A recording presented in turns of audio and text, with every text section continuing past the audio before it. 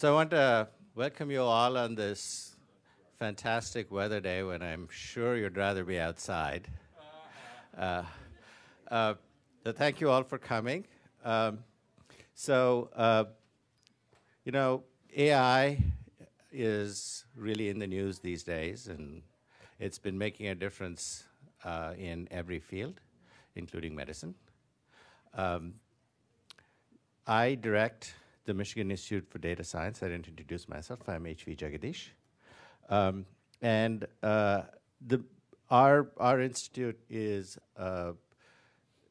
trying to help our university adopt and advance data science and AI techniques across all disciplines in the university. It's particularly timely for us to have the kind of discussion that we're all looking forward to today with experts on this topic to lead us in thinking about the consequences that we are all sure are going to be very significant and will change the way that things are done. I just want to take a minute and tell you about some Midas and Midas activities. We have about 500 affiliate faculty across the university, about a third of them dealing with health and medicine in some way. And we have a number of activities that may be of interest to some of you. I want to point out just a couple. There is, every summer we have a biomedical data science boot camp. This is a week-long thing for people who want to get started with data science and AI in the biomedical sciences. So if that's where you are, consider that. We periodically have, we convene research groups talking about advanced topics of mutual interdisciplinary interest. Currently, we have a significant effort on sequential decision-making.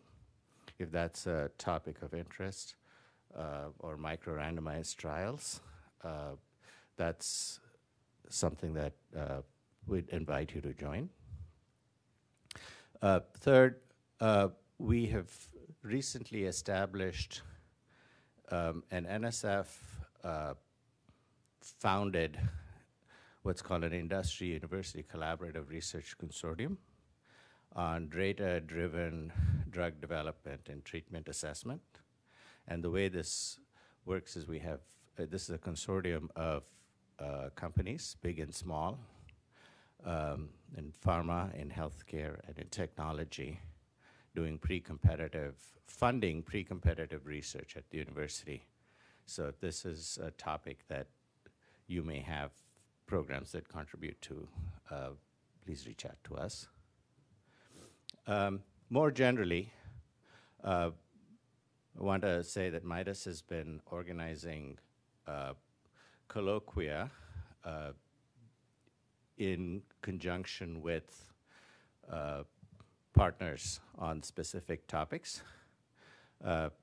Today's is an example, and I'm really delighted to have had the opportunity to work with the fantastic folks from Learning Health Sciences who have put this program together. I want to acknowledge several people, but I see Jody here and Gretchen, you'll meet this afternoon. But I want to particularly mention Karandeep Singh, who's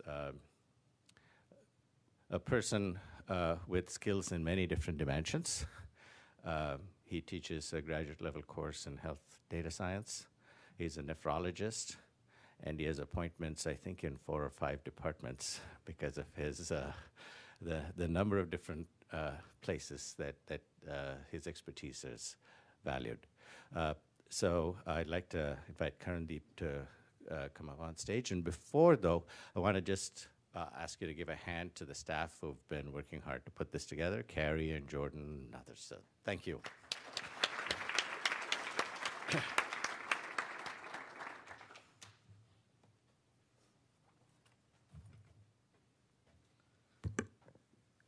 Welcome, everyone.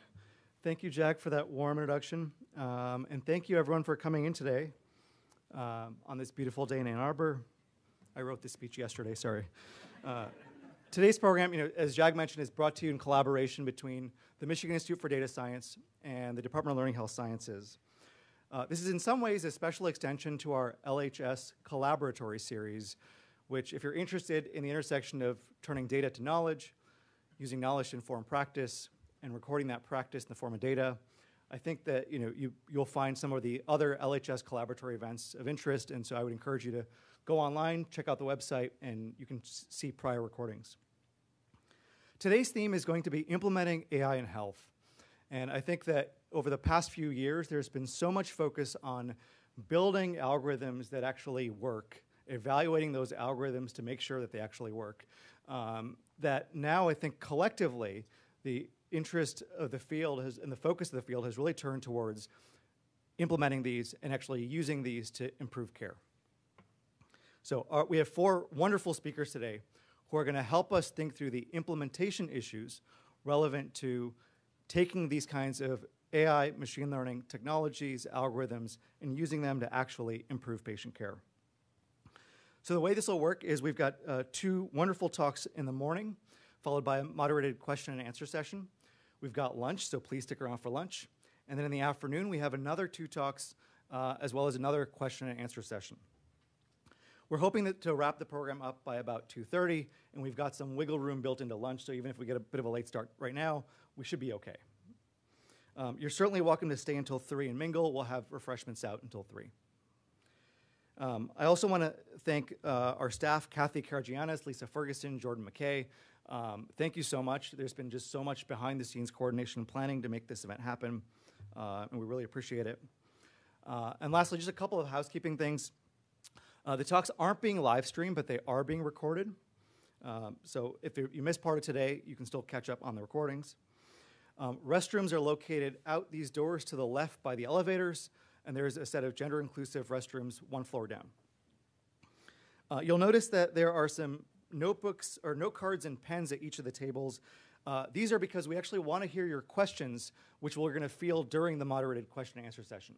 So if you're listening to these talks and you think of questions, please write them down. We'll be coming around collecting them, and hopefully we'll try to get some of those questions asked for you as part of the moderated Q&A session.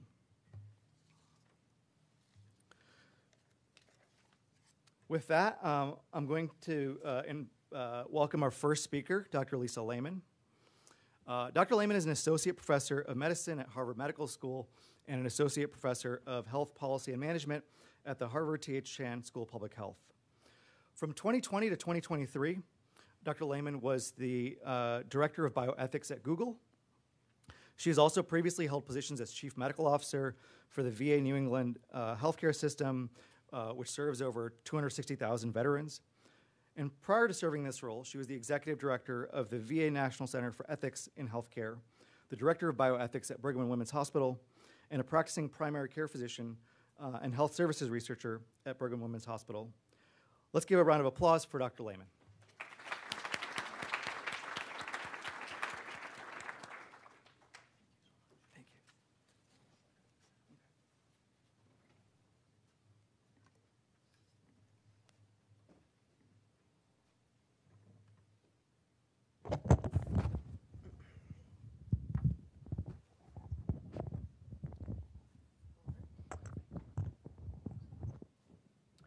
Good morning. Can everybody hear me okay?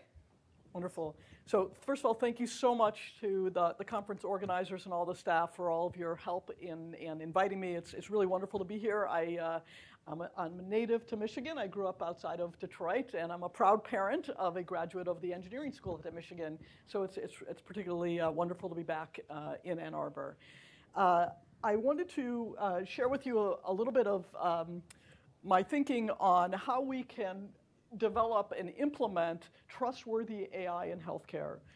And here's the objectives, what I hope to cover this morning. We'll first talk a little bit about the opportunity for artificial intelligence in healthcare. And I think that many of us realize how transformative AI will be in healthcare. And we're just, I think, beginning to see that impact. I think everybody has heard about ChatGPT, and we're going to be seeing even more integration of that into healthcare. I'm not going to focus particularly on large language models or ChatGPT, but I think we can talk about that in the question and answer period. And I think we're going to see that in our exam rooms. We're going to see that in interfaces with patients that are going to be very interesting, and we're going to need to be thinking carefully about the implementation of that specifically.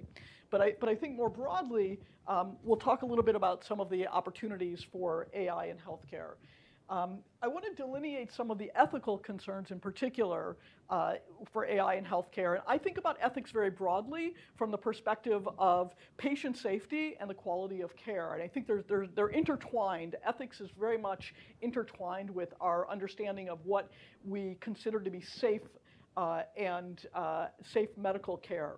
So I want to focus on the ethical issues, in part because I think that the clarity about the ethical issues, thinking about the ethical issues in advance, and addressing the ethical concerns will help us accelerate the implementation of AI in healthcare.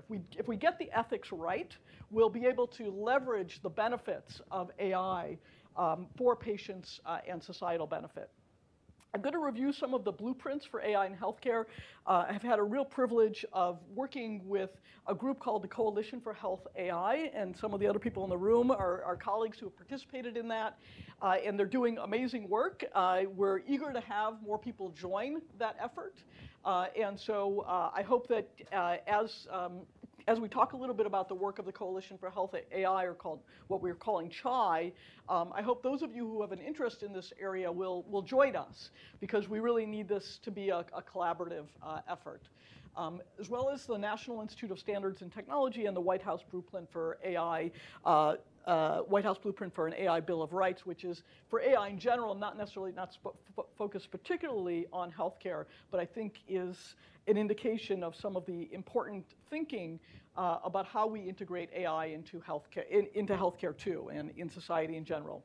And then I want to synthesize that and share a roadmap for the ethical integration of AI in healthcare, and then push us a little bit further to think about the opportunities to integrate ethics and have more dialogue about some of the open questions that exist in this space. Because I think there are many, many open questions here, and we need, as a community, to come together and arrive at some initial decisions about how we're going to proceed so that we can accelerate that adoption of AI in healthcare. So what is artificial intelligence? And I realize there's a diversity of people in the room. So I just want to make sure we're all on the same page here in terms of what we're thinking about. But typically, we think about it as intelligence that's demonstrated by machines, and as machines become more capable, we move and we change what we think about as intelligent. And machines, some people have also argued that this is about machines demonstrating signs of cognition, of thinking like a human being, where they're learning and they're problem solving. And there's been some very, very interesting research in this space recently demonstrating that large language models seem like they can actually solve problems if we give them licensing examination tests that they're actually able to do fairly well. So they seem to be learning over time, and they seem to be able to have this capacity to solve problems in much the same way that humans do, or that we would say clinicians do in healthcare. And then, so I think I just want to make sure that we're all on the same page here, and this is just a very high-level understanding of AI. The other thing to realize is that AI is all around us already. right? We may not realize it, or most people may not realize it, but we see it, right? Last summer, an AI digital art creation won the Colorado State Fair competition using Midjourney and to create this image. And it's just an example of the ways in which we're moving as a society. When we think about translation and just an image-based translation of language, that's AI working in the background. And many of you may have heard about AlphaGo, which is Go is a board game that's with relatively simple rules, but it gets very complicated quickly. And nobody thought that a computer would beat a human being, but because of our concept of and our understanding of reinforcement learning, over time, as the computer played AlphaGo, it was able to get significantly better than a human being. And in 2017, DeepMind's AlphaGo was able to beat the best human player. So what about medicine? Why use AI in medicine? What are some of the reasons here? So AI is particularly helpful when we have lots of data. And that's clearly the case in healthcare, right? We have data from billions of patients, and we have lots of different types of data, right? We've got laboratory data, we have imaging data, we have data that's in notes. So we've got lots of data to look through. And in many cases, we don't have enough experts to analyze all of that data. And in addition, there may be insights and predictions that we can glean from this data that are actually actionable, that clinicians can act on.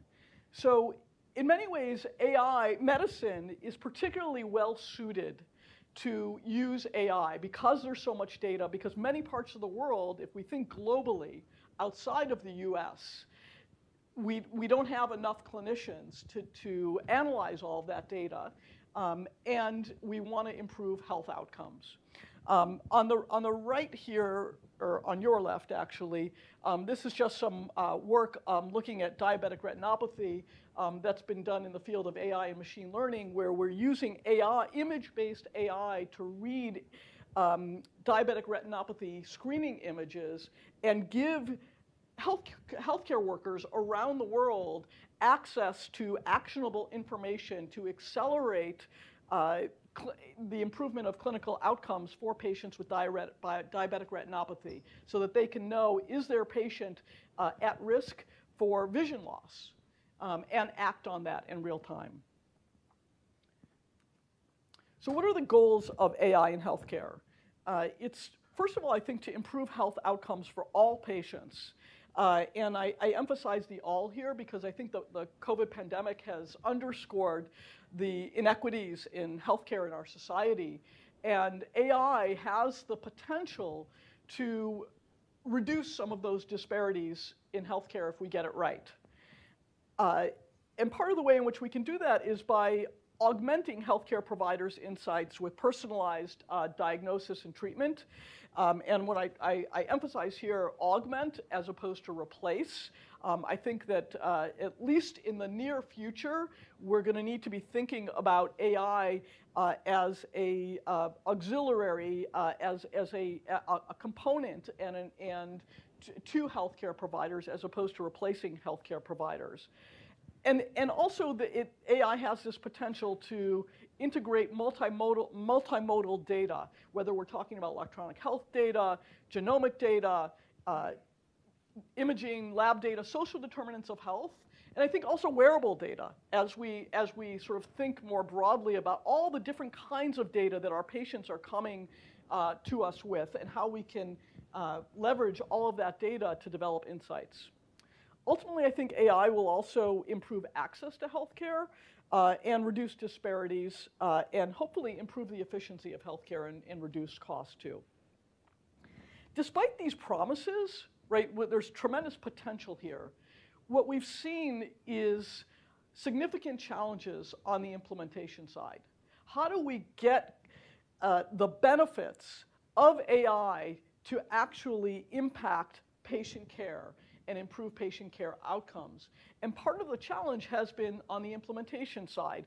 And these are just a couple of the examples that have to do with challenges in the EPIC sepsis model. I know people actually here at Michigan have done some important work on this issue, acknowledging some of the challenges with that model in their patient population. But this goes back to questions about how we implement and how we evaluate our algorithms so that we can ensure that they're beneficial for our particular patient population. So let's take a step back for a moment and think just a little bit about some of the risks of deploying AI in healthcare and some of those implementation challenges. One is biased recommendations, right, which may exacerbate healthcare disparities if we don't get it right. Another is that maybe there's not actionable predictions, right? We have to remember that we have this wonderful tool, but when we think about implementing it, it has to be implemented in an area that is actually going to be clinically useful, that clinicians, first of all, buy into, and is going to be beneficial to patients. We can't just use AI because it's a shiny new tool that is exciting. We want to make sure that we're developing predictions that are actually, that clinicians can act on. In many cases, the recommendations may not be adopted by clinicians. They may not understand why an AI algorithm is coming up with a particular recommendation, and so they may ignore it. Or you may have the opposite of that, where clinicians may actually blindly follow a particular recommendation of an AI algorithm, and that may cause potential harm to patients. So there's a sweet spot, right? We don't want over-reliance, and we don't want complete ignoring of the AI. And the question is, well, how do we get that right?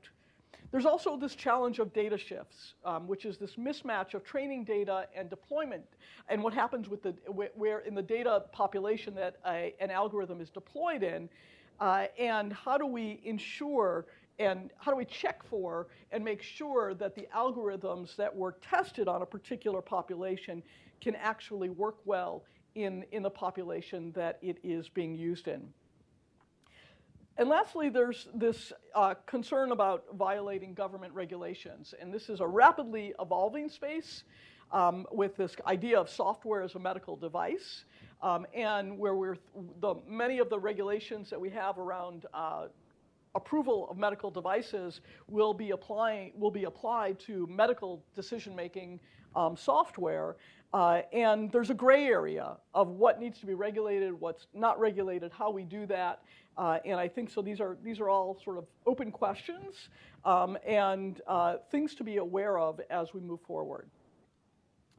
I want to focus on some of the ethical concerns of AI in healthcare, and in particular, talk a little bit about algorithmic bias, some of the challenges with data, ethical concerns about consent and notification of healthcare providers and patients about the use of AI, and then talk more specifically about this idea of trustworthy AI. And what I would like to do is break that discussion down into two different areas. One having to do with trustworthy AI in the context of model development, and then think about trustworthy AI in the context of model deployment. So what is algorithmic bias? So it's where we have performance disparities across different demographic groups. And there's been a lot of work in the literature on fairness in machine learning, different ideas about how we should assess that, evaluate that, and there's continuously important efforts and work in this space. The reason why we need to care about algorithmic bias and fairness in machine learning is because it may exacerbate and amplify disparities in healthcare. And we've seen this with a couple of particularly interesting examples. Some have to do with, some of the reasons for the bias have to do with data poverty, where we just don't have enough data to develop machine learning models that work in all populations. One example here that I'm particularly familiar with from my work at Google has to do with models that classify skin lesions based on images, which can be less accurate when they're done in people of color than those who are where the algorithms that are working in patients who are from white skin. And the challenge is that the training data is not necessarily representative of all demographic groups. And how do you handle that? And sometimes those underrepresented populations are precisely the populations that are reluctant to share their data out of a history of abuse and concerns about what privacy concerns and other concerns about participating in research and healthcare. So we have a data poverty challenge, and the question is, how are we going to overcome that? I have some thoughts about ways in which we can overcome that, but first we need to understand what's the core challenge and reasons for that algorithmic bias. Another reason that I think is important to be thinking about as we move forward in the space is inappropriate proxy variables, and this was clearly documented in some work that Zayed Obermeyer did that was published in 2019, where they had an AI algorithm to determine who needs care management, and they used healthcare cost as a proxy for healthcare need, but that was not a reasonable proxy because black patients used less care, but and had lower healthcare cost, but they had significant need, and but the AI algorithm didn't identify them as patients who needed that care management, the additional benefits of care management. So thinking about what are the etiologies of algorithmic bias and trying to overcome them before we move forward with an AI algorithm is important. When we think about informed consent and transparency, I think many people in this audience are very familiar with the idea of informed consent, which is sharing information about the purpose, the risks, the benefits, and alternatives of different interventions to help our patients make good clinical decisions. And informed consent is essential to respecting our patients' autonomy and our commitment to shared decision-making as a profession. It also impacts clinician buy-in. So there's open questions, I think, in the space of AI about when are we ethically obligated to obtain consent and from whom? Do we need clinicians to be aware that AI is working in the background? Do we need patients to be aware that a decision is being made based on an AI algorithm? And I think that we don't have clear standards yet on what should be shared in terms of informed consent and with whom it should be shared. And part of the getting at that information has to do with algorithmic transparency also, and some of the challenges which I'll talk a little bit more about in terms of the interpretability of algorithms, the explainability of algorithms, and the traceability of the data. So let's just talk a little bit about what we mean by transparency, because I think understanding what we mean by transparency in AI will help us do a better job of developing approaches towards consent in healthcare, as well as, which is the foundation for trustworthy AI, one of the foundations for trustworthy AI. So when we think about interpretability, this is the ability to understand and comprehend a system's inner workings so that everyone can assess its credibility and that it's open to public scrutiny. Explainability is the ability to provide explanations on AI models to other people, so to explain that to our patients, to clinicians. And why did the AI algorithm come up with a particular decision or recommendation? And then have clinicians be able to evaluate, given their clinical judgment, whether or not that makes sense, and to also be able to assess the reproducibility of it. And then when we think about traceability, that really has to do with the provenance of the data. Where did the data come from? So why does transparency matter? Why should we care about this? So I think transparency promotes the public trust in the work that we're doing and in the decisions, and it allows the decision makers to showcase their trustworthiness. It also helps the people who are using these systems to understand what an algorithm is doing and why it's doing it. it's the foundation for accountability. And I think it also provides some safeguards against misconduct and incompetence. It allows us to provide a basis so that we can have that algorithmic surveillance or algorithmic vigilance, as Peter Emby has referred to it, and allows us to continuously monitor and test these algorithms. Now, what does that demand in practice? In practice, if we really care about transparency, and we want to ensure that transparency is integrated into our work, well, we need to have access to the data. There has to be transparency about the data that was used for the algorithm, and not just in a very general way, but like, how was the data collected? How was it labeled? How was it processed? Right? We need to be much more specific here. We need access to that de-identified data and the images with attached labels and information on how the images were labeled to understand if they constitute actually a gold standard for diagnosis. We also need the data demographics. It's been shocking to me in some of the work that I've encountered up until now on how challenging it is sometimes to get the data demographics, especially if you're just talking about image-based machine learning, where you have access to the images, and those images may have been culled from public data sets or public images on the internet, and you don't have any clue what the data demographics are. And then it's important to understand where the data sets have been used, and what data is being used in the training versus the validation, what kind of testing and what kind of external validation has occurred. So what we really need here is an entire system of accountability for the people who are developing the algorithms, as well as the healthcare systems that are using these algorithms, and that includes the clinicians and the patients.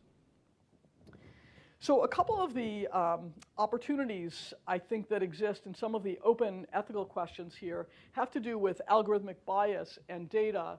And in particular, what are the standards that we use to evaluate bias? We don't really have a consensus on that, I think. And in particular, this important question about trade-offs of population health and individual group benefit. And I'll just share with you, go back to this example again of dermatology and skin lesions, because I think it brings into sharp focus some of the equity challenges that we encounter in AI. In particular, when we have algorithms that don't work as well in certain populations, and there's a question of what's the threshold for accuracy of an algorithm, and when should we release an algorithm? When is it okay for a healthcare system to put an algorithm out there into use or even for testing if we know that the algorithm works better in one particular demographic group and does not work as well in another demographic group, but let's say it still works better than the clinicians, because that's the reality. Many of these AI algorithms actually are better than doctors at making predictions and diagnosing things or sharing information. But we haven't, we haven't come to a consensus about what that threshold is for when we're comfortable as a society saying that this is good enough to be released, and whether or not we're comfortable saying it's going to work better in a white population than it will in people of color. But in people of color, that algorithm still does better than doctors do. So should we release it? And this isn't. I think there's a lot of controversy over this. There's some interesting questions about data that have to do with regulation in the United States in particular about the use of de-identified data without consent from patients, which we're currently doing in this country. That's in stark contrast to the EU and Europe, where they have the GDPR, the General Data Protection regulation that requires much more disclosure to patients.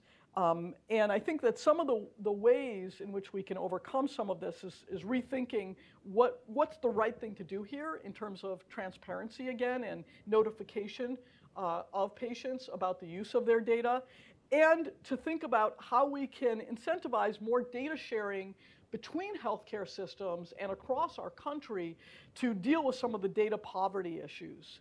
And how can we also empower patients, give patients the opportunity to share their own data? There's obviously also challenges to privacy and security and how we can integrate better privacy and security protections from the outset into our AI algorithms and into data sharing approaches too.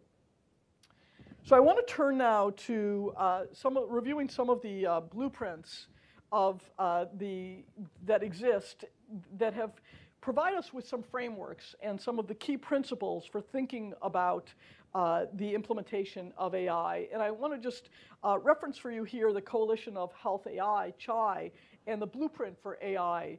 I've put a link to the website of the Coalition for Health AI, and just wanted to share with you some of the goals.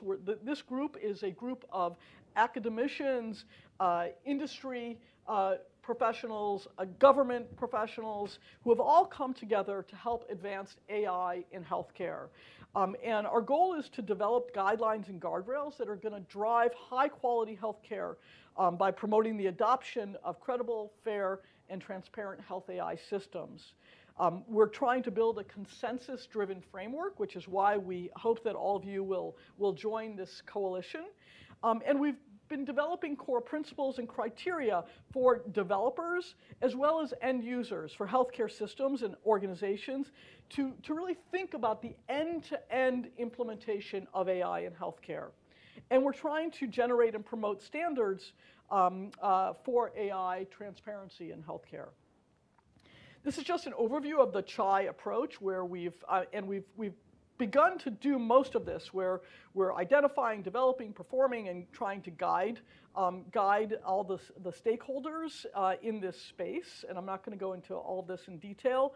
And some of our next steps here are to work with healthcare systems on preparedness, to develop AI tools for trustworthiness, and transparency across the life cycle of AI systems, and to develop integrated data infrastructures and a process of evaluating algorithms and an assurance lab to do that that can be shared across nationally across healthcare systems.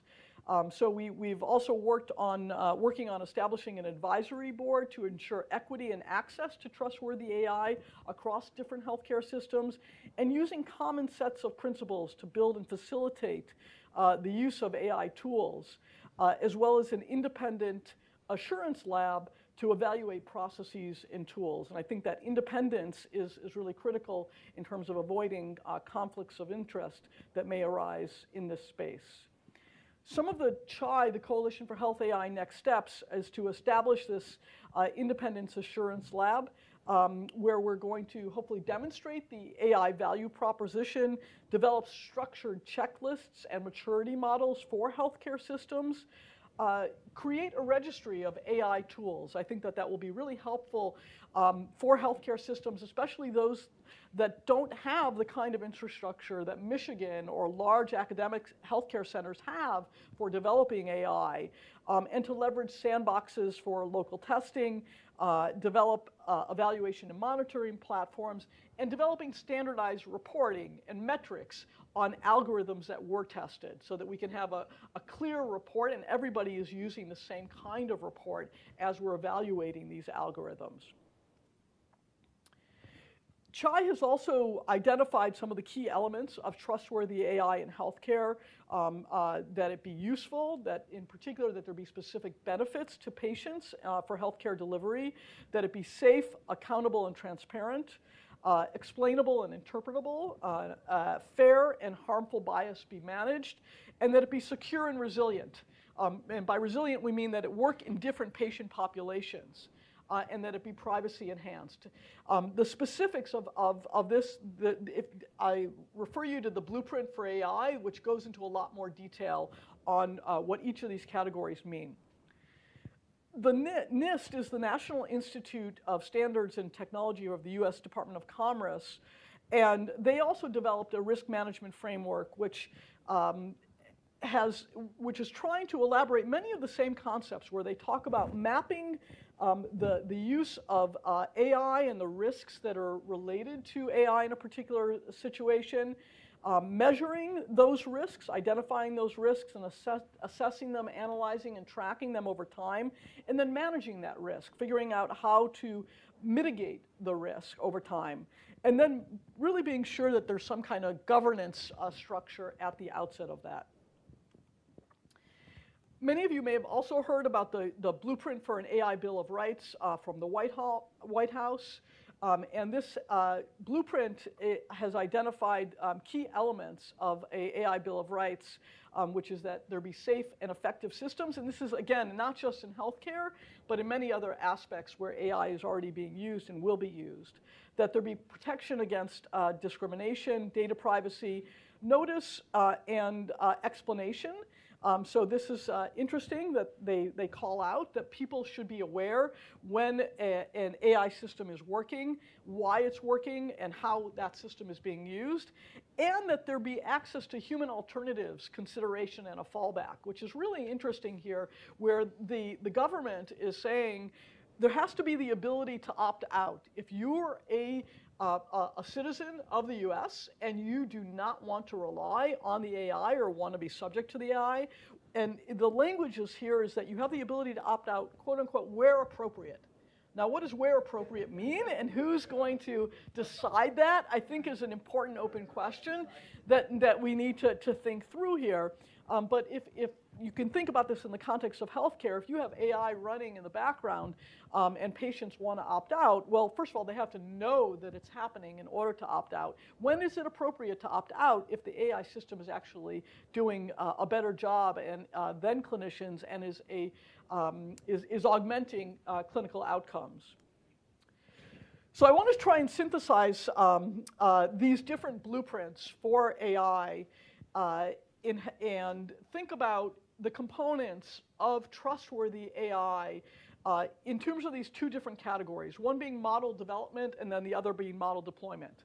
When we think about model development, I want to go back to some of what we've talked about earlier here, which is data quality, right? We need to increase data diversity and data quality in order to overcome some of the biases, because if our data that is going into our models is biased, that's what's going to come out at the end. Bias is in, bias is out, right?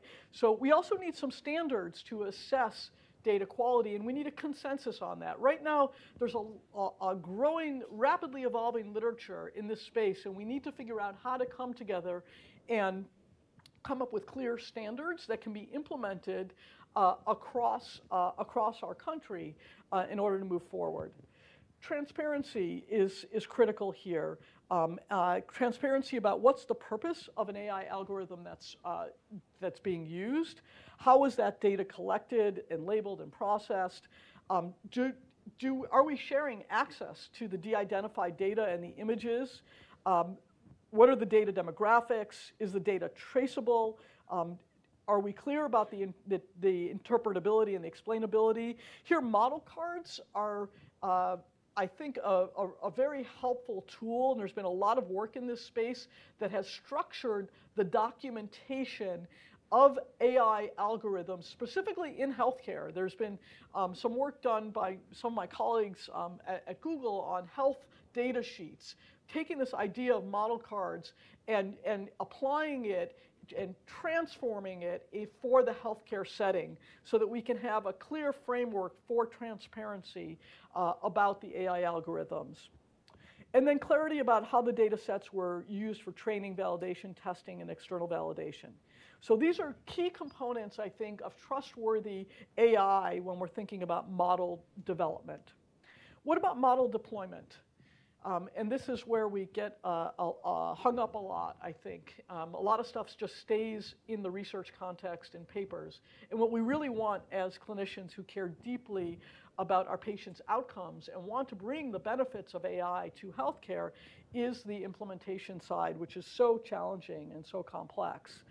I think first and foremost here is the importance of a governance structure where healthcare systems really need oversight structures both locally, regionally, nationally, and I think globally we need this, with clear documentation standards so that we can meet these ethical requirements of transparency, explainability, and traceability.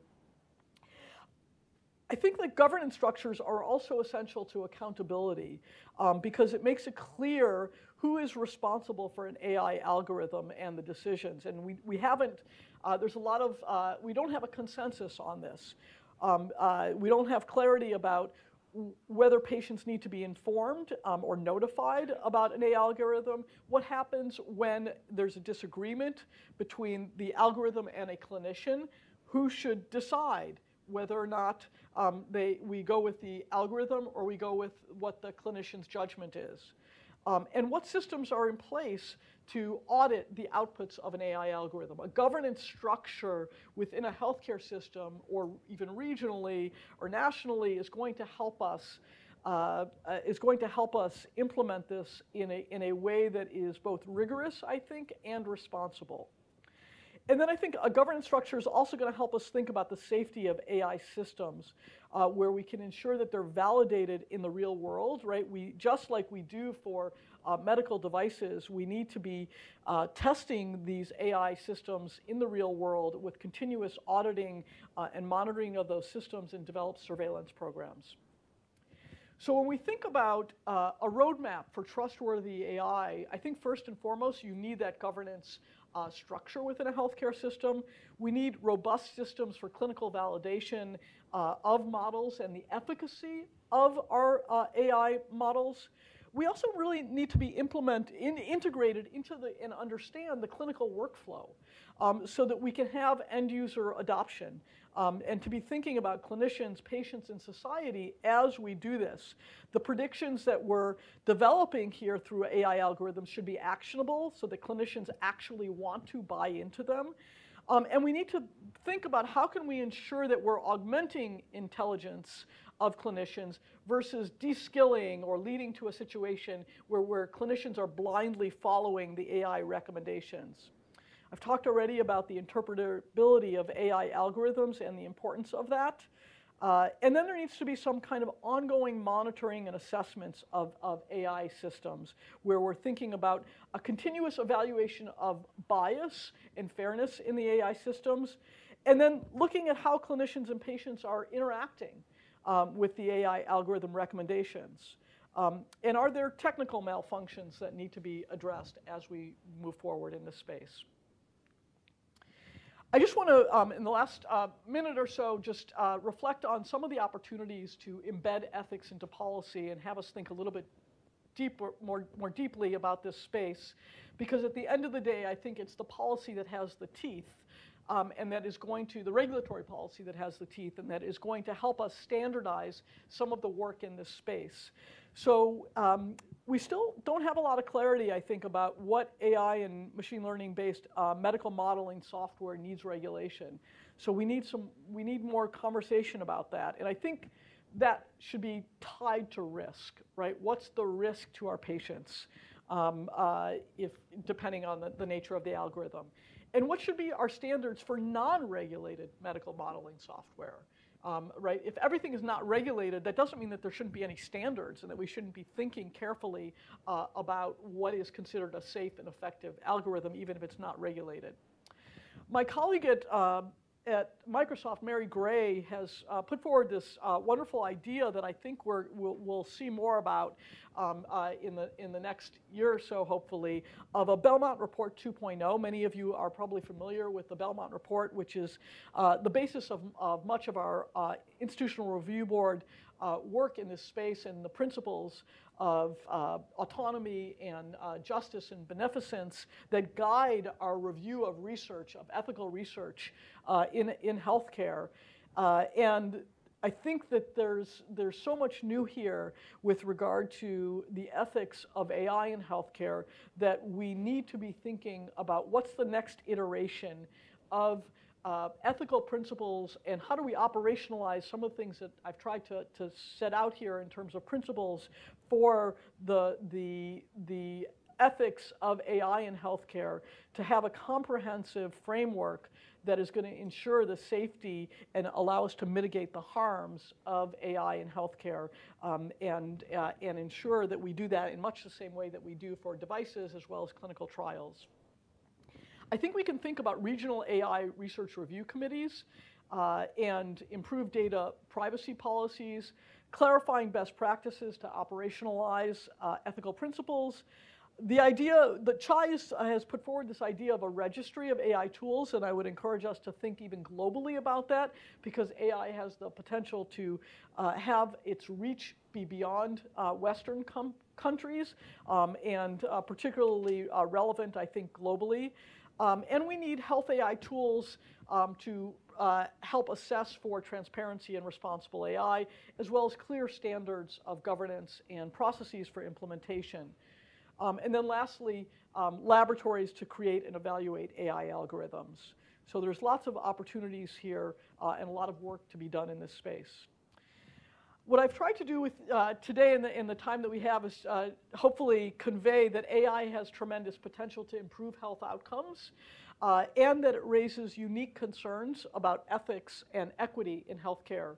But healthcare systems like Michigan and others around the world can accelerate the ethical integration of AI into healthcare and leverage the benefits for patients and society, I think, by increased collaboration, by more data sharing across healthcare systems, by governance structures, and by adopting a systematic roadmap for trustworthy AI that's focused on patient safety, quality, equity, and transparency. So I will stop here and look forward to our conversation and the other speakers.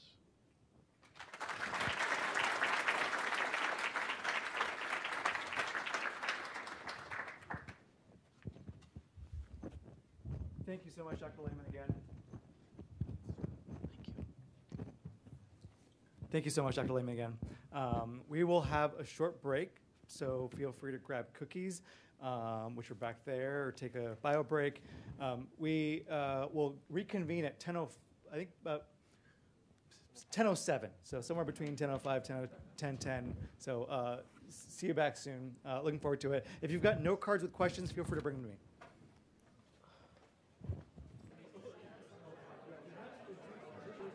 We're so happy to see all this robust discussion happening and people chatting and catching up. Very heartwarming. Thank you, everyone. And thanks for everyone who gave me a note card with a question. I officially know that we're now going to run out of questions to ask because we only have 25 minutes and we have like 25 questions already there. So I'm delighted to introduce our next speaker, Dr. Michael Pencina, who is the Vice Dean for Data Science and the Director of Duke AI Health at the Duke University School of Medicine. As Vice Dean of Data Science, Dr. Pencina is responsible for developing and implementing quantitative science strategies as they pertain to the education and training, laboratory, clinical science, and data science missions of the School of Medicine.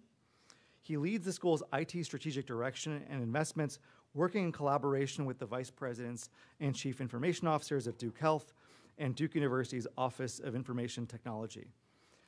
Dr. Pencina is a professor of biostatistics and bioinformatics at Duke University and served as director of biostatistics at the Duke Clinical Research Institute. He's an internationally recognized expert in risk prediction model development and evaluation, and his work is commonly cited in national guidelines related to this space. He's also a co-founder of the Coalition for Health AI, or CHAI, which we just heard about. And he's actively involved in the design, conduct, and analysis of clinical studies with particular focus on novel and efficient designs and application of machine learning for medical decision support.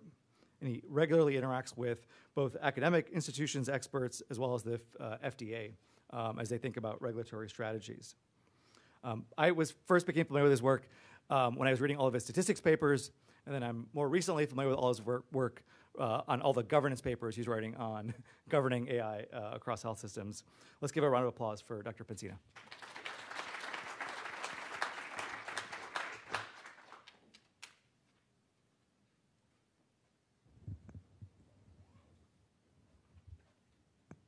Thank you so much, Karandeep, for the introduction.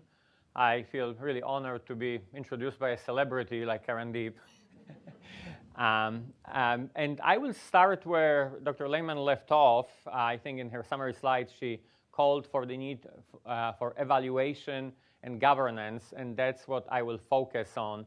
A little bit about principles of evaluation of algorithms, and then talk specifically about the local governance at Duke, how we thought about it, how it arose, and where we are and where we're going. So we have a wild west of algorithms, or even more broadly now, I think, even more wild west of AI with large language models on the stage. Happy to be on the East Coast, so I can talk about the Wild West. Apologies to all California and West Coast colleagues. But I think there is such a push and excitement into development in use of the technology. And when you talk to developers from little startups to the biggest tech companies, they are convinced that what they have is ready or close to ready for prime time. And I think that raises questions in our minds. Is it? And what are the use cases that it's good for? And I think that's the space, that's the work that we need to focus on. AI fails in the field, right? I think the two biggest papers is the Ziad Obermeyer and the paper led by Karandeep and his group that have gotten tremendous attention, demonstrating problems, bias in the Obermeyer paper, and then performance not up to the expectations in the paper that Karandeep and the team have presented using local data here. Right, so here is the example of the racial bias from the Obermeyer paper, showing that the need for health, preventative health support would be close to 47% if the true outcome of health was used. And in reality, the algorithm was showing it to be below 20%, right? So we cannot have algorithms like that. When this paper came out in 2019, I actually got very upset looking at it, right? So I've done risk prediction with the Framingham Heart Study, and over time worked on metrics, published principles with the, it wasn't called AI, it was called regression, and now it's probably called, I don't know, primitive AI or traditional AI or whatever. Everything is called AI or machine learning, right?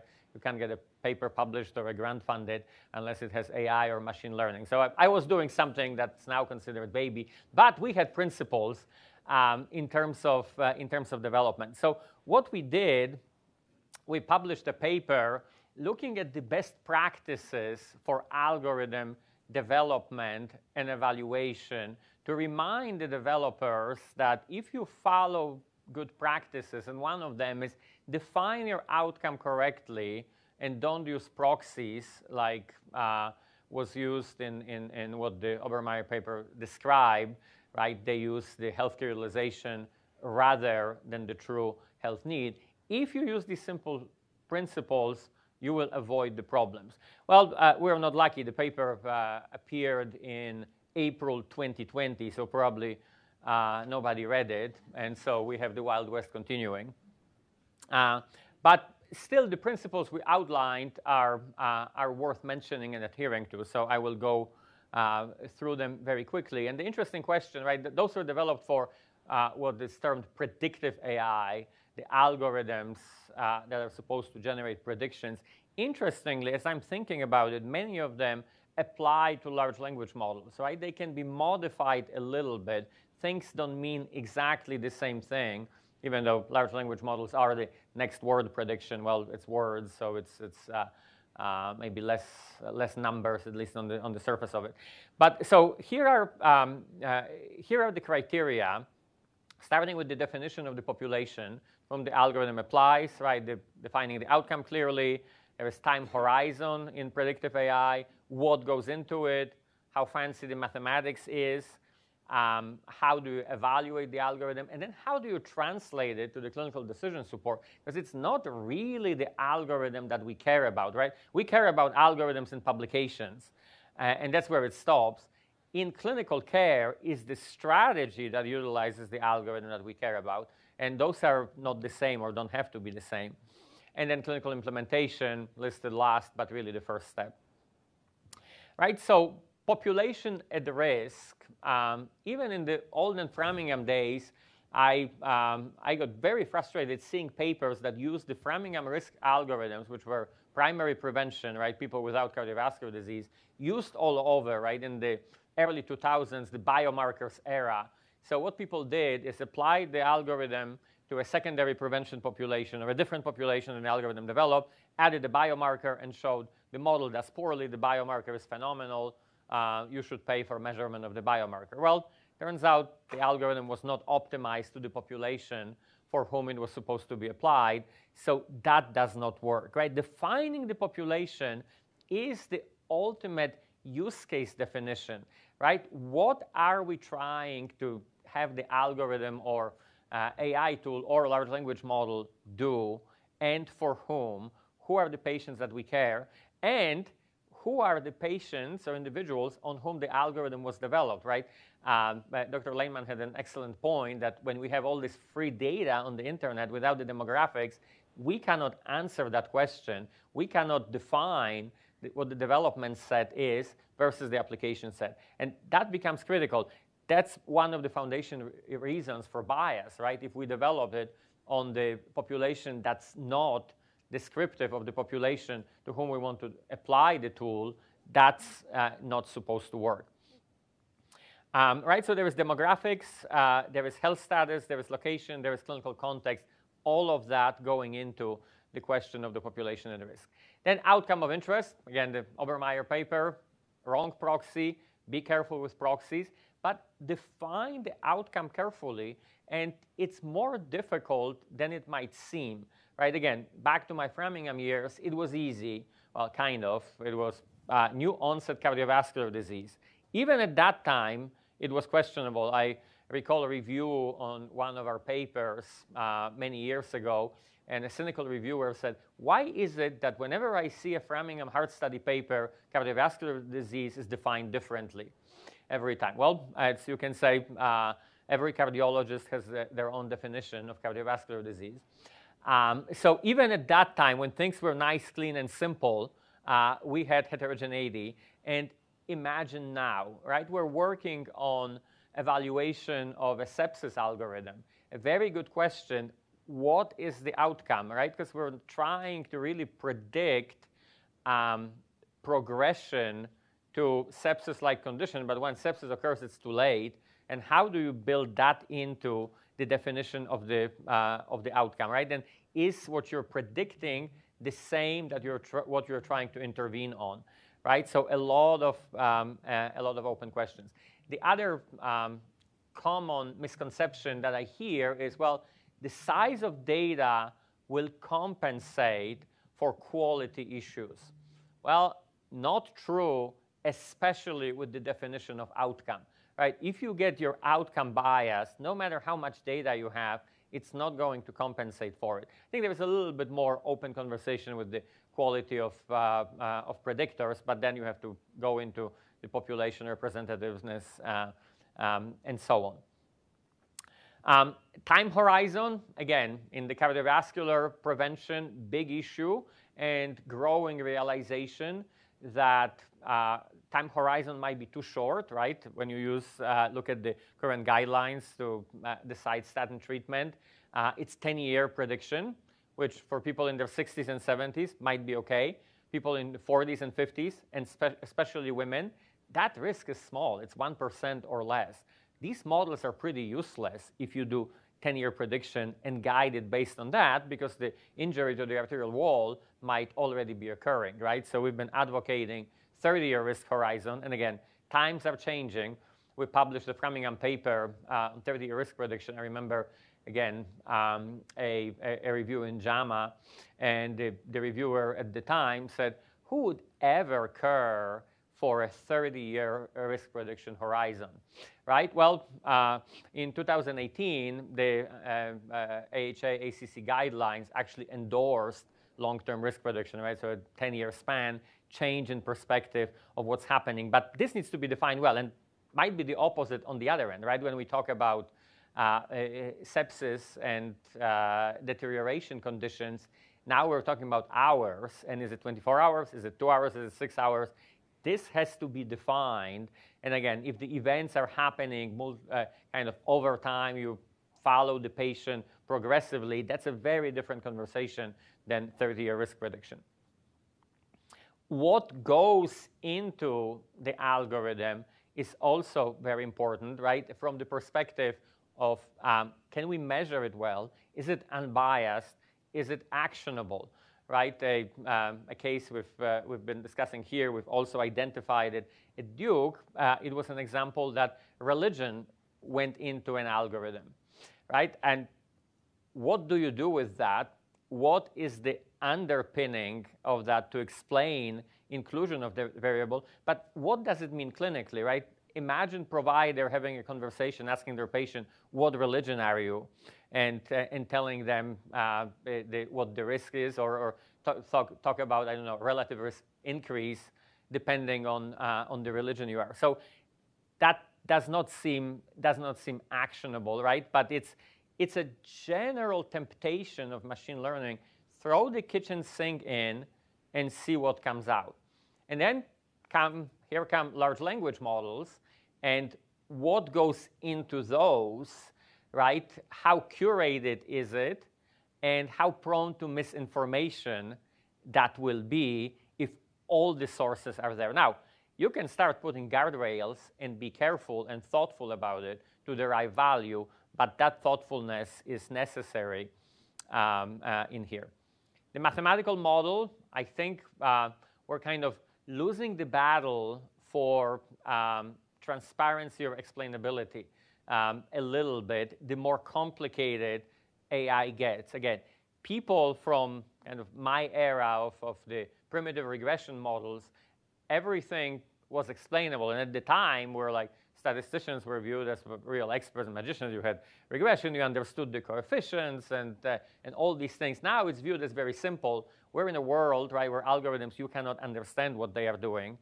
And a lot of companies are hiding behind that. Said, okay, when I asked them, well, could you do it with a regression that it could be understood? They said, well, I don't even want to know.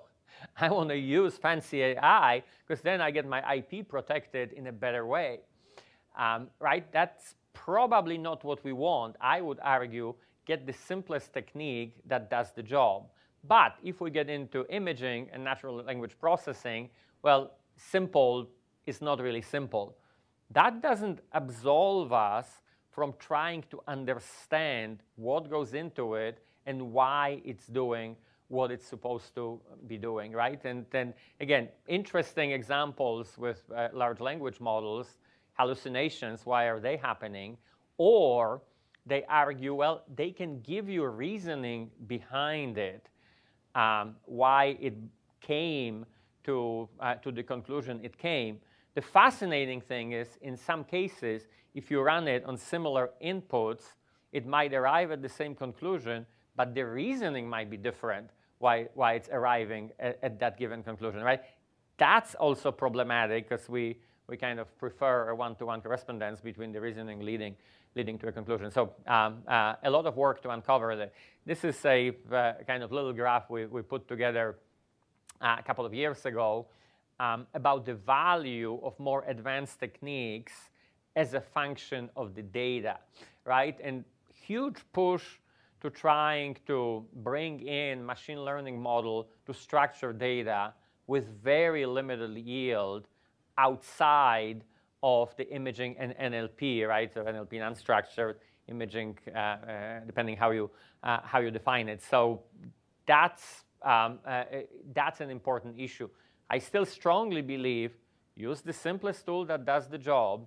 But again, there are applications where simple tools will not be enough. Algorithm evaluation performed on data other than the development set, right? So the issue of over-optimism. Still remember kind of from my risk prediction times, a very excited investigator at Harvard coming to me and saying, I developed an algorithm for risk prediction, I think it was diabetes, something like that, and I get the AUC of 0.95. This is phenomenal. We're going to revolutionize the field. And I said, okay, what went into it? Well, a lot of genetic information. Okay, fantastic. Show me, where did you validate? Well, on my development set.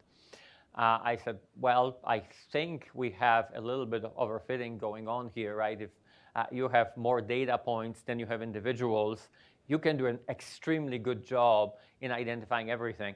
Let's go and try it on a separate data set, and the performance deteriorated into the usual 0.7 range, right? So I think we need principles like that in the applications of algorithm validation or any AI tool, making sure that it works. Now, that can be taken too far, and there is a fascinating question. Do we believe that there should be algorithms that perform well universally, right? I'm talking about predictive algorithms. So olden days, Framingham functions used across the US, then exported, used in the UK, used in China, and all the validation studies of early 2000s when we didn't have much data available. Right now, do we believe, even now AHA, ACC, should we have one function that's applied nationally, or should we have local functions, right? With in-hospital outcomes, sepsis algorithms, I don't know if we need to have one. I think the work that Karandeep and team have shown, right, the EPIC algorithm being just one, and you can validate it in 10 health systems, but it may not work in the 11th health system, right, or 100, 101, however many. But do we even need it or want it? So it raises an interesting question, how global versus local the algorithms should be. I argue that at the very least, all evaluations are local, right? You need to know, when I work in Duke Health, what I care about is not how the algorithm performs in Michigan, Cleveland, or Boston. I care about how it does in my local population. That's what I want to know. And it's hard to get that information if the validation happened elsewhere. That might be a little different, right, with diagnostic algorithms that the FDA is approving, but still raises an interesting question, right? It's how much is enough? And some similarities with randomized clinical trials, but I think also some differences where the local aspect is a bigger issue here. Translation to clinical decision support, again, as I mentioned, we want to really know how the strategy powered by the algorithm works, more so than the algorithm itself, right? And it can happen that the algorithm might be fine, but the strategy doesn't work. Example from Duke Health. So problem identified by the clinic that many face is no-shows, right? It's a problem with the flow scheduling and efficiency. So we said, well, we can create an algorithm that's going to predict that the patient is not going to show up for their appointment, and then you will develop an intervention to try to do something. So we developed an algorithm. The intervention that they put forward, instead of using automated reminders, we're going to have a live person give a phone call to the patient, try to get hold of them, and see if that will increase the likelihood that they will come to the appointment. So we've identified the highest risk of no-show individuals, did a randomized study for the intervention. Turns out it didn't do anything, right? Not a failure of the algorithm. The algorithm was okay on validation, identifying the patients were not showing up, more or less how the algorithm predicted, but our intervention did not work. Being called by somebody did not help, right? So that's a very important example. Then we get into issues about BPAs and clinician fatigue, right? If you set the firing of the algorithm too frequent, it's going to be ignored, and it's not going to do what it's supposed to. So it's very hard to get a good strategy or a prediction rule out of a bad algorithm, but it's definitely possible, and can argue fairly easy, to get a bad rule or strategy even out of the good algorithm. So we have to be careful and really focus on the evaluation of the clinical decision support. So performance metrics, right, for the algorithm is the standard discrimination, separation of events and non-events, and calibration, how close the predictions match what we are trying to predict. And then evaluation of clinical decision support, if the rules are more binary, right, we will use metrics that are more binary in their application. And then the effectiveness evaluation, right, around the clinical decision support, which this might be the most important part. So we have to define what the outcomes are, clinical, operational, financial. Then the study design, right, we don't do enough randomized experiments in the health systems.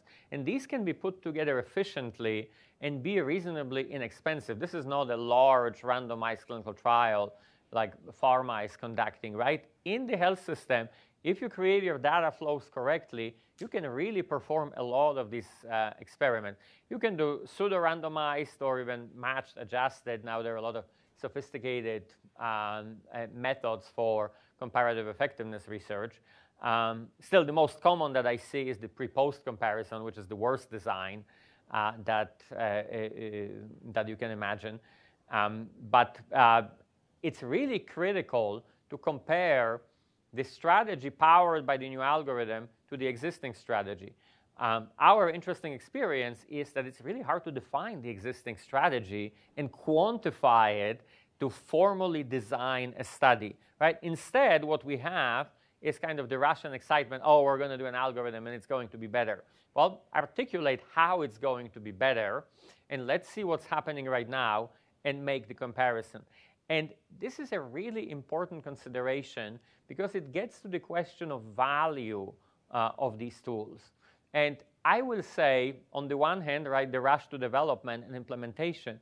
On the other hand, very skeptical clinical enterprises asking the question, how do I know it provides value? And without this demonstration, I think it will be very hard. And then, of course, we have to measure impact on health, on equity, patient satisfaction, cost, and so on. Okay, so here is just one example of, again, going back to national algorithms and looking at the performance. We looked at the 10-year risk of stroke for primary prevention. And what we found, right, not that's been known before, is the 10-year risk of stroke is much higher for black women compared to white women and black men compared to white men, about 50% increase in the risk. Then we ran the algorithms that have been published, right? So it's a pooled cohorts equations adapted for stroke, the Regard stroke model, Framingham stroke model. And what we found is a big difference, about 10 points in the C statistic, right? So the 0.6 range versus 0.7 range, where the algorithms underperform in black individuals compared to white individuals, right? So we have a situation where one group has a higher risk of a very morbid condition, and the tools that we have to predict who is at risk are worse for the group that's more vulnerable, that is at higher risk.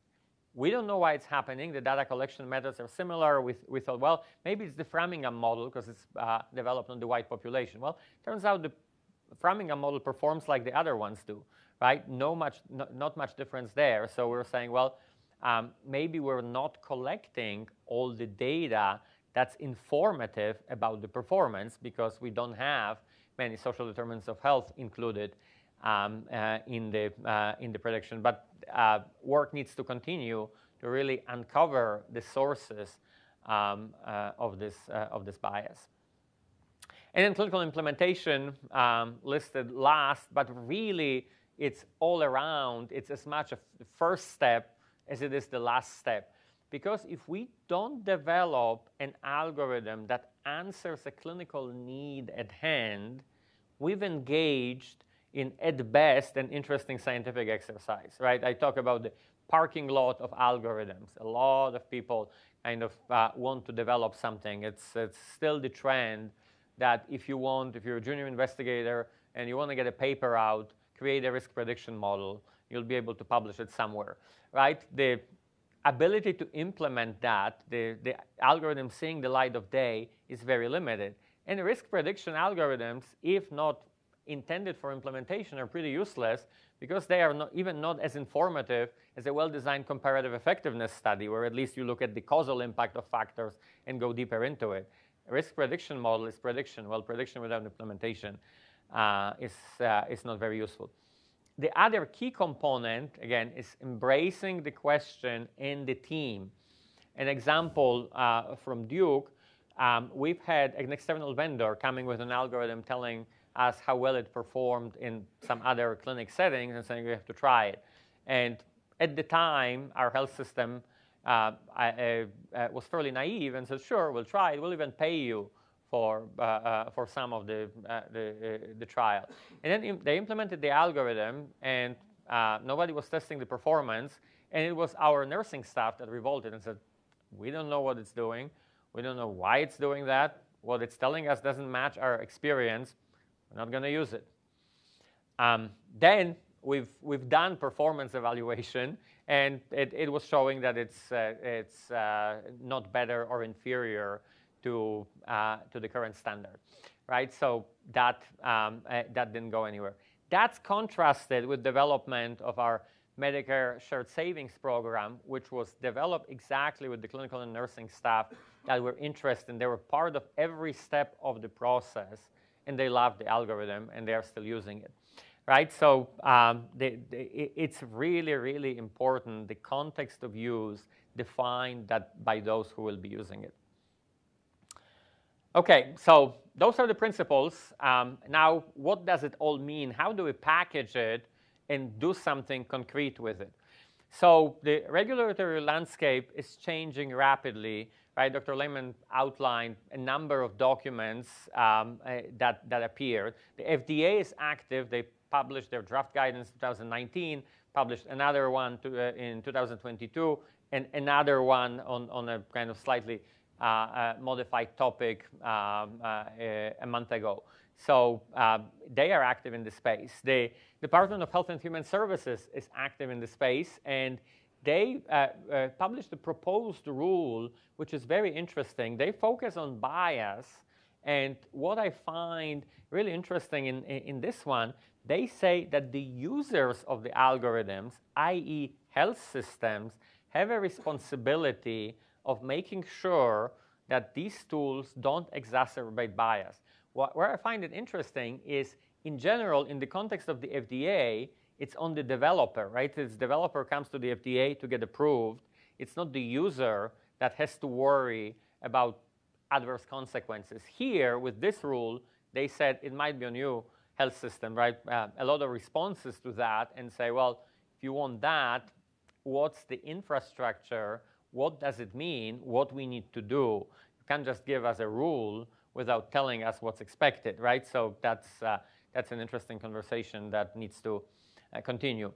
Then fascinating example from California, where the Attorney General launched an inquiry into health systems in California, asking them a few questions. Is tell me all the algorithms, AI algorithms you're running in your health system, who is in charge, and how do you know they are not introducing bias, right? So that's an example of regulatory scrutiny that is coming. And talking to a number of colleagues, they were like, okay, what do we do with that? I'll be interested, Dr. Kim, to give us his perspective if he experienced that and what you've done there. The White House Blueprint for Health AI is another document described by Dr. Lehmann. Okay, so in response to that, or maybe even I will say we've been ahead of time, because after the Obermeyer paper and the FDA guidance, we started looking in Duke Health, right? And the pandemic was raging. We've been seeing the racial inequalities that were exacerbated by the pandemic. And with all that evidence, we put it together and came to the chancellor of our health system and said, do you want this to be happening in Duke Health, right? Using algorithms that are not validated, health inequity, general confusion in decision making. And he said no. So we said, how about we put a governance structure in place? Will you support it? He said yes. So we got a mandate from the very top for the health system to form what we call the Algorithm-Based Clinical Decision Support Committee. Here is the mission statement, right? So it kind of started development in early 2020. In 2021, we started building the processes, right? Complex environment with different skills, knowledge bases, resources available, and different makeup of project teams. It all goes into it, but with all that chaos, what we've been seeing, right, the lack of decision-making, lack of the process, and then my colleague, Dr. Poon, the Chief Medical Officer, Medical Information Officer, talking to me and saying, I don't have any guidance about which tools to put forth, implement in the health system, which ones not to, and what's the process for it, right? So he's been inundated by researchers, oftentimes, who again, researchers, research clinician, developing algorithms. Oh yeah, I want it in the health system. I want it in the health system.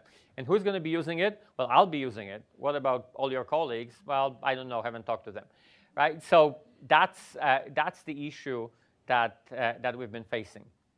I think Dr. Lehmann listed the consequences of what will happen if we don't have the right governance in place.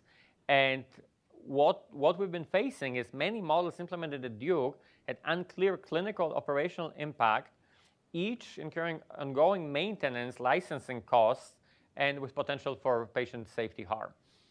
So we put together this framework which follows what the FDA does with medical devices, right? Algorithm software as a medical device. That was an area that I was familiar from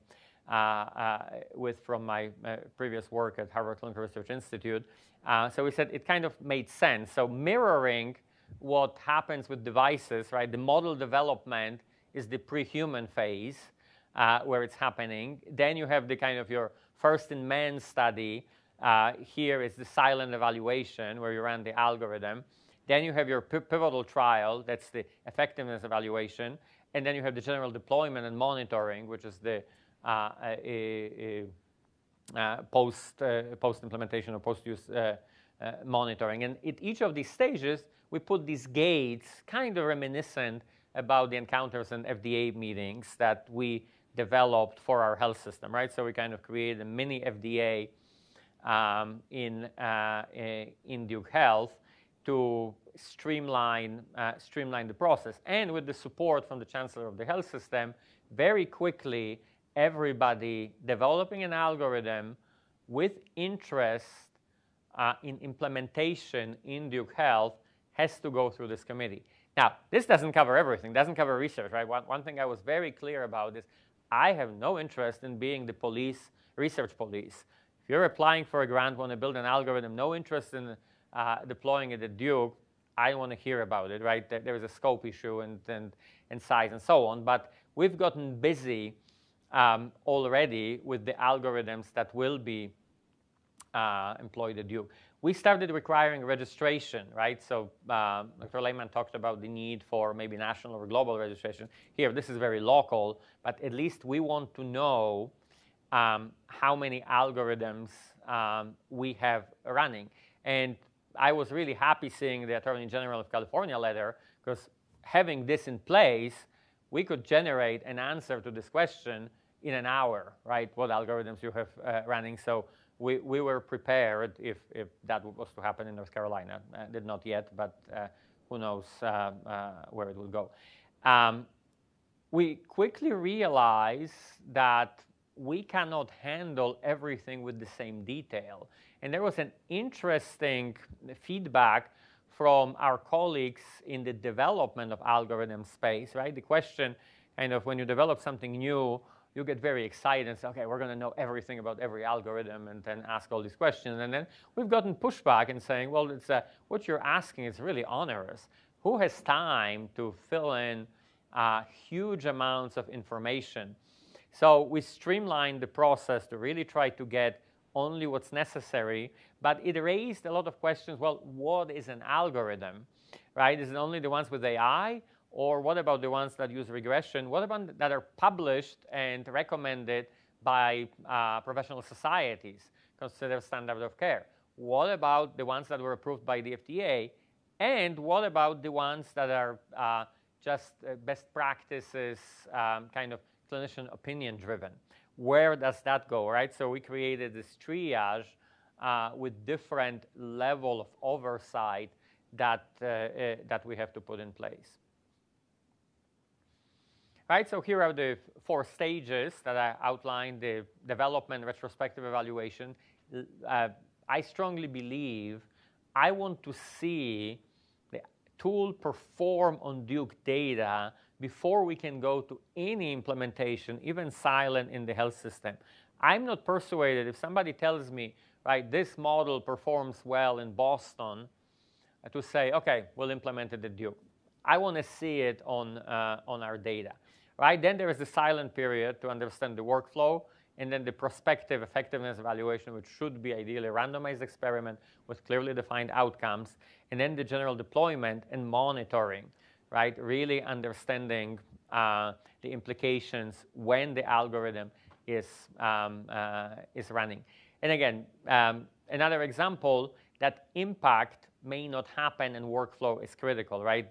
When we try the news score, at the time, the impact has been very, very small in our health system. We moved into our own algorithm and things are better.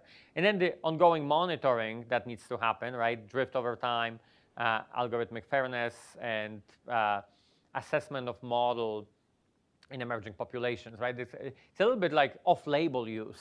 Can you take the algorithm, apply it to a different population on whom it was developed?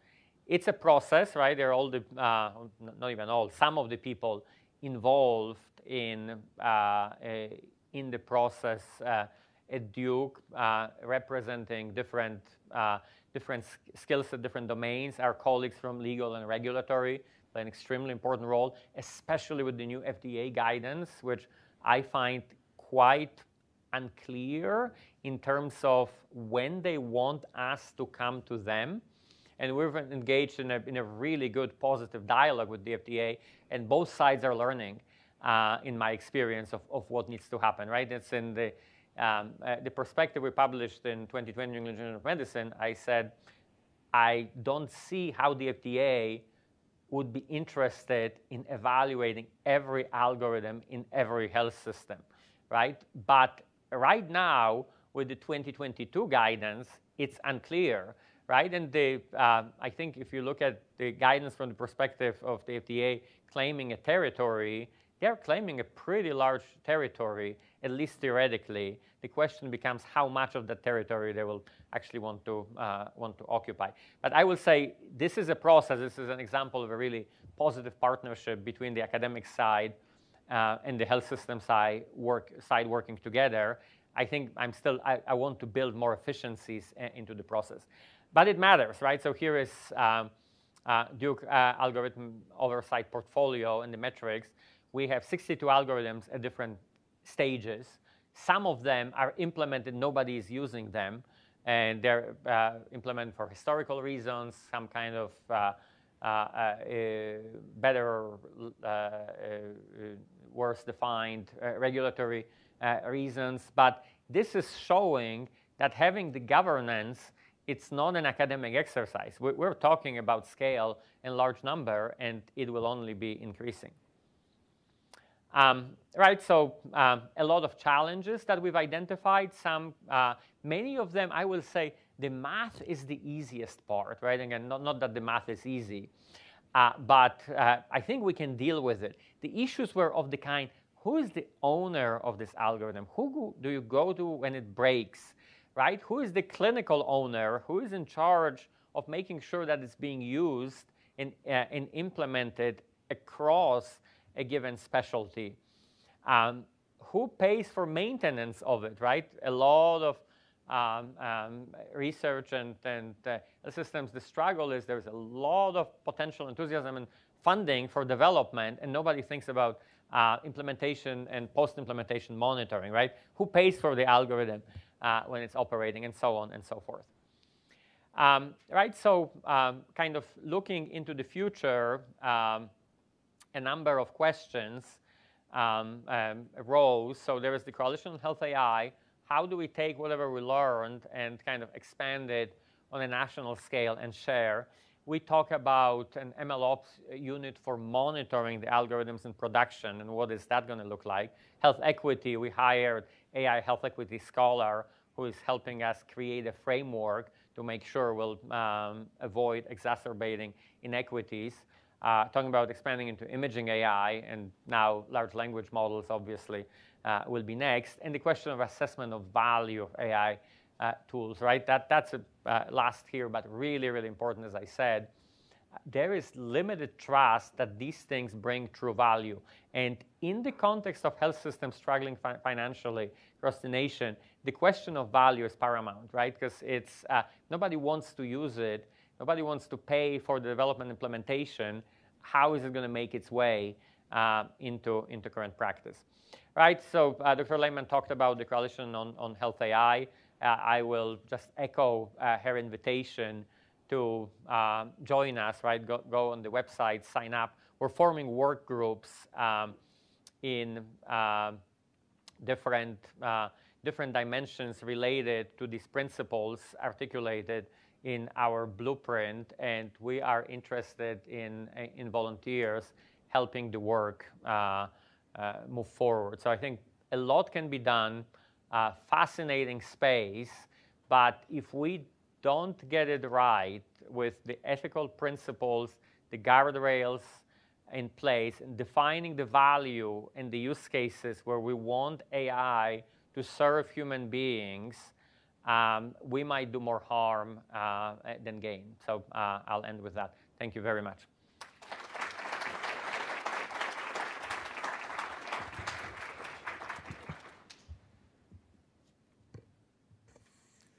Thank you so much, Michael. That was a really fascinating talk. And we have lots of questions already coming in. So please, everyone, take a 5-minute break. We'll reassemble for a moderated panel for question and answer. So thank you.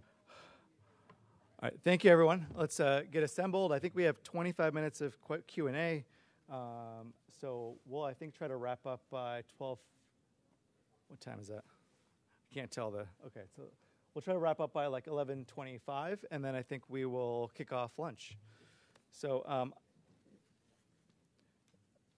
so I'm joined by Michael Pencina, Lisa Lehmann, and also one of my colleagues in Learning Health Sciences, Jody Platt. Jody is an associate professor of learning health sciences, trained in medical sociology and health policy. Her work focuses on public trust in health systems, informed consent, community engagement, and deliberative democracy, medical sociology, public health, and systems research. A lot of her work is focused on the ethical, legal, social implications of using tools like AI, also in public health genetics, newborn screening, and learning health systems.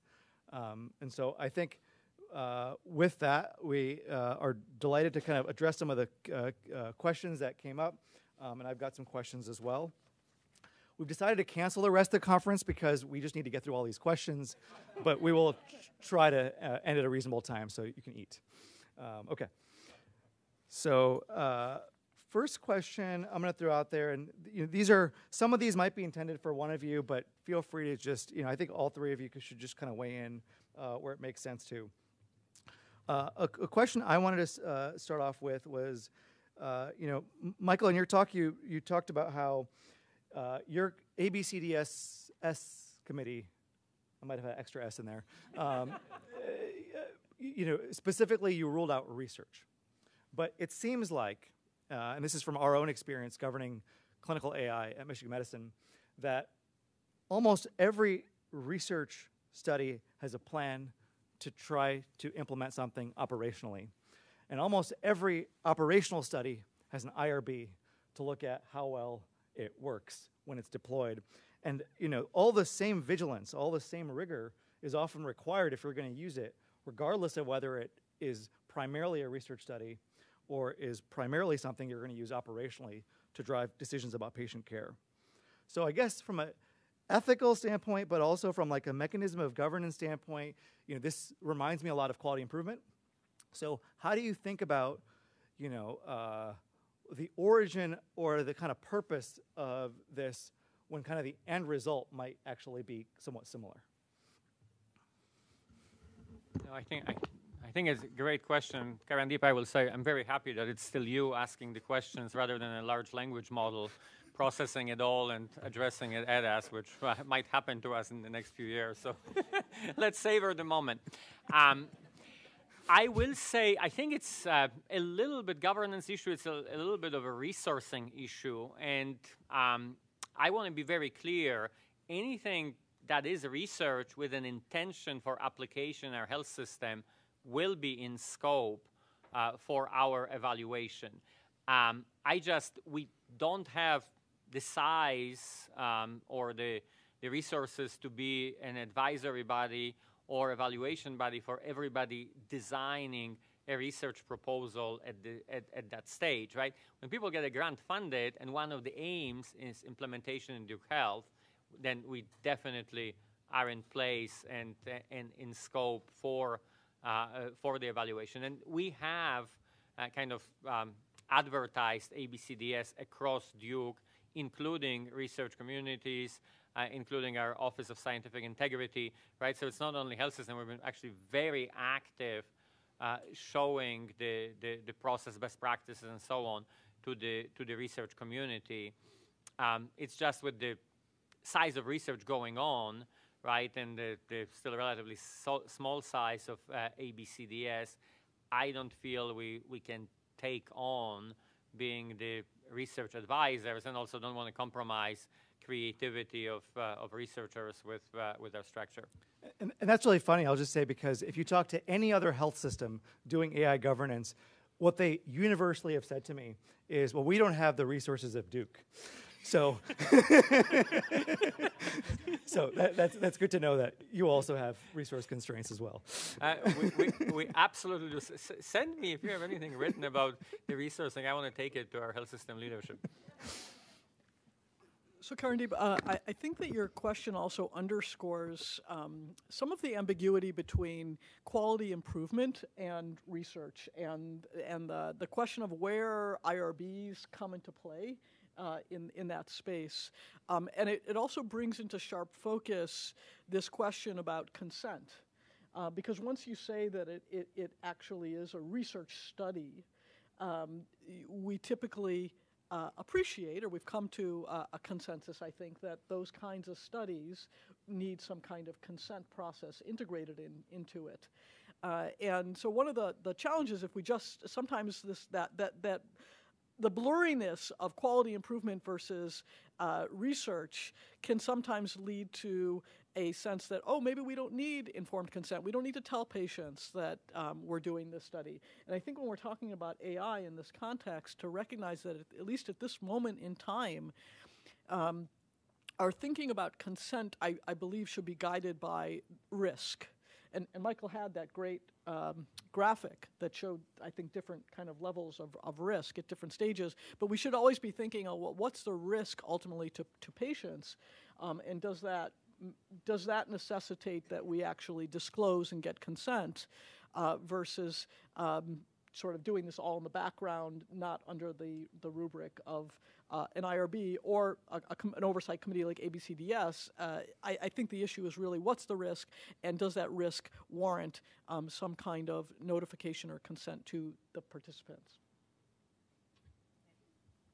I'm glad you started with something easy and small. I mean, you organized a whole conference on this very question. Yeah, probably. Yeah. Anyway, but I'm going to add two things maybe. One, the first is sort of, I think, related to this. I mean, there's this gray area that Lisa was just talking about between research and quality improvement. And if we put it under the research umbrella, that puts out a whole set of rules and engagement with patients and the public.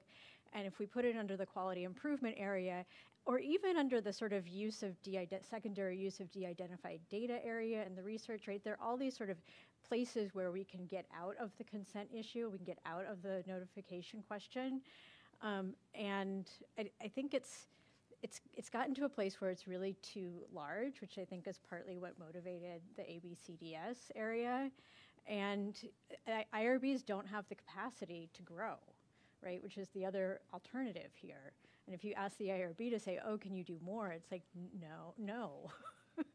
So I think, sort of where do you find those things? Also, the other thing I just quickly would add is that when we've done our research with patients and the public, they don't see a difference between quality improvement and research. And we've found that cutting it many, many different ways. And that's really important, right? Because the rules are really different for research as opposed to quality improvement. Thank you. This is a question from our audience. So I think, Lisa, in one of your slides, you had, you talked about the White House AI Bill of Rights and the need for notice and explanation. And so this question asks that, in the slide, components of trustworthy AI model deployment, can you speak to the legal requirements that physicians and nurses should follow in documenting when they use an AI recommendation, like to drive a clinical decision? So in the medical record, is there a need to document that, or should there be a need to document that? So that's a fantastic question. I would encourage us to be thinking about that not just from a legal perspective, but from an ethical perspective, right? What's the right thing to do in that situation, regardless of what the law says? I don't, to the best of my knowledge, and I certainly defer to others who may be, I'm not a lawyer, and others who may have expertise in this area legally, I don't think that there is currently any legal requirement to do that, to document that. And so, but maybe I just pause there and say, is there anybody else in the room that has more insight into this and is aware of any of the legal requirements?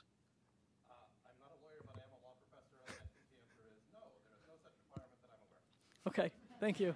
So thank you for sharing that. And then I think the question becomes, well, what's the right thing to do ethically? What should we be doing, and why? And I think that it's go back to this idea of registries and why we want to create a list of all the algorithms that are running within a healthcare system or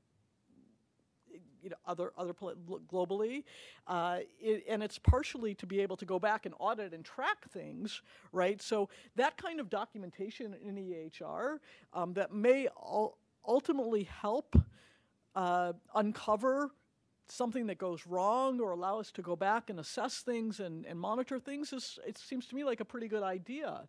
And part of the question there becomes, well, how do we change the norms of behavior and set standards and expectations regarding this for healthcare providers? And when I say healthcare providers, I'm not just talking about physicians here, right? There's a lot of AI that is going to be integrated into healthcare that's going to be used by lots of different providers, especially our nursing staff also. And so I think it requires a lot of attention to behavior change and a focus on it. It's an excellent question, and we need to be trying to explain why there's value in doing that. But this ultimately is something that's going to potentially be a safeguard and help our patients.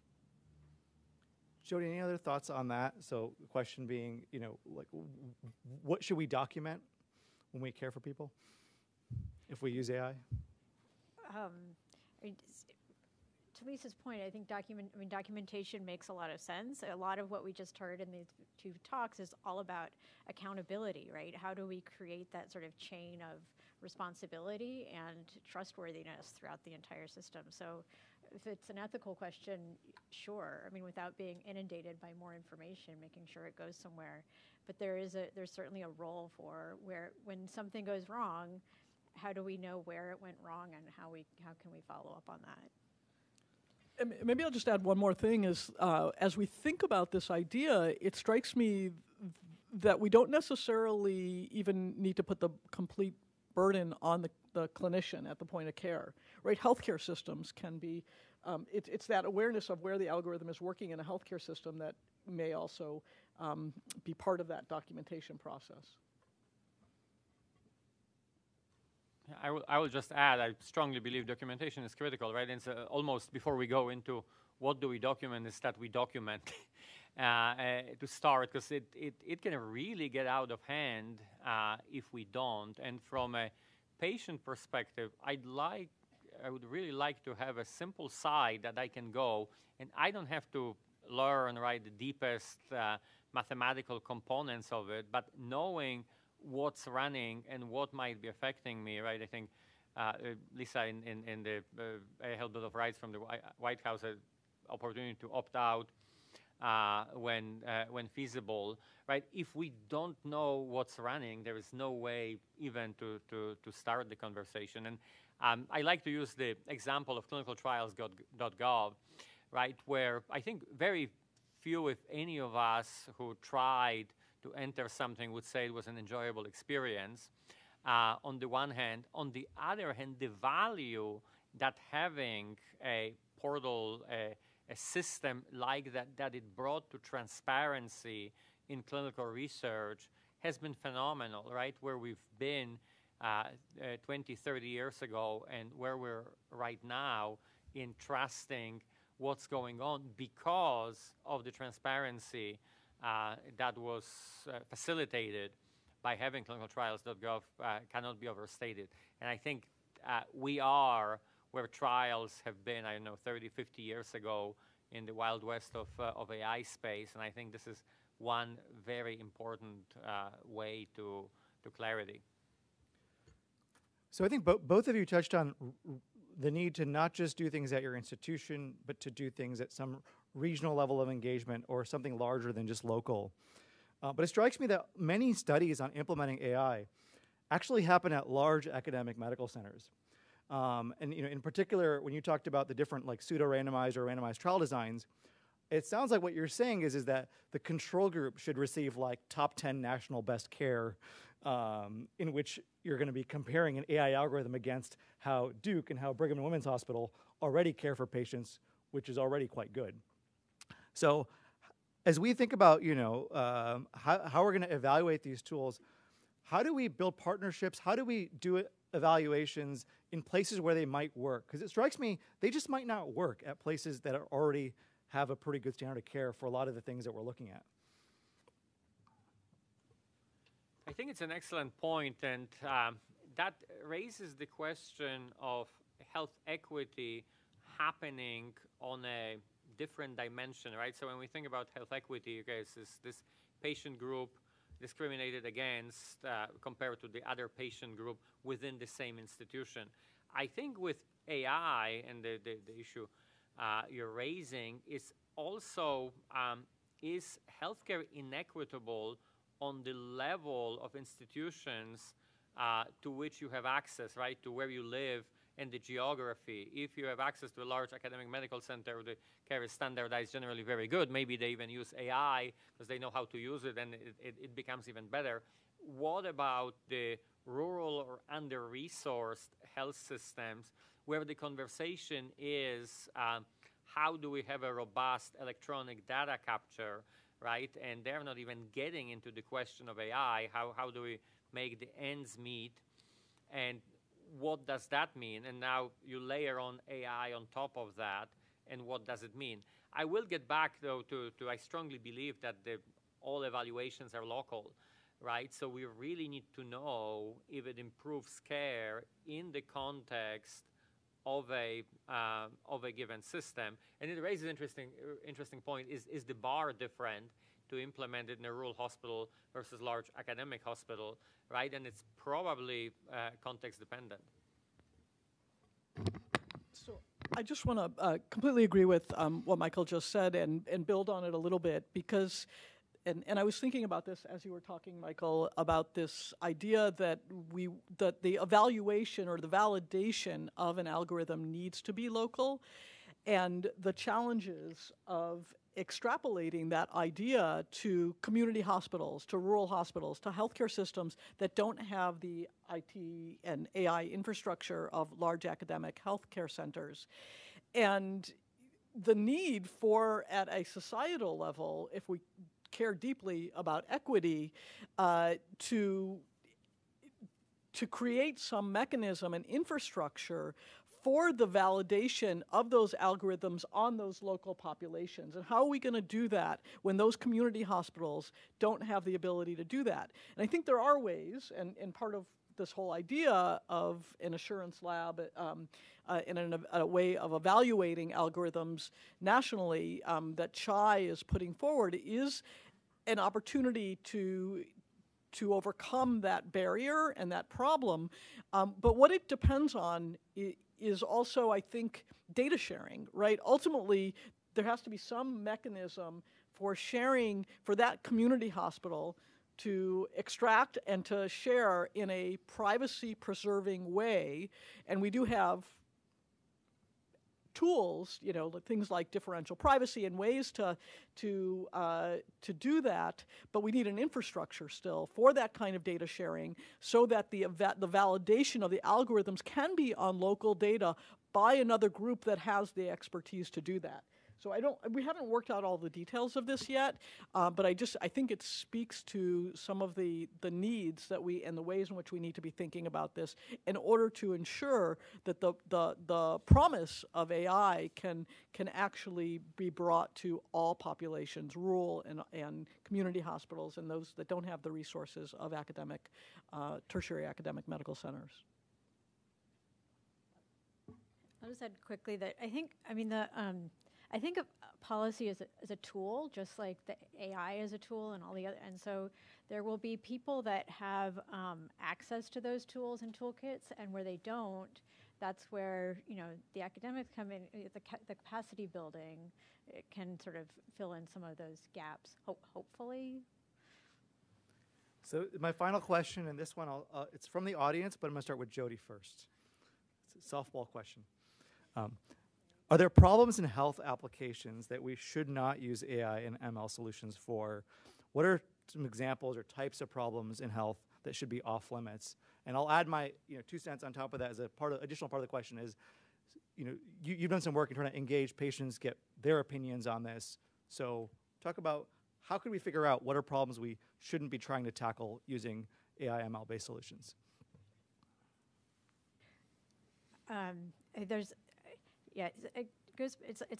AI is a tool. It shouldn't be used for everything. I think Lisa talked a lot about AI can be used when it might do better than people, but we also know from speaking to patients that it matters is whether there's still a physician involved. I think the dream of AI is that it gives us more time to spend with patients and improve quality of care and the sort of human interaction. And so it's sort of the evaluation of AI should include that ultimately that sort of key component of quality care and sort of patient-centeredness. So I'm happy to try and speak to this as well. I think the real question is what's the evaluation that precedes the scaling and the implementation of an AI tool or algorithm. AI at this stage, using AI for diagnosis or using AI to synthesize my interaction as a primary care provider with my patient that then generates the next steps in the diagnostic analysis of what should happen and what tests should be ordered and what's the likely diagnosis without significant evaluation, right, would be very, very concerning. But 10 years from now, who knows how good large language models that are specifically fine-tuned with all of the scientific literature, all of the healthcare literature, all of up-to-date, right? You can imagine a large language model that has been trained on all of that kind of data and literature that may actually perform very well in a diagnostic setting. But doing that and using it without significant, serious evaluation in multiple contexts would be irresponsible.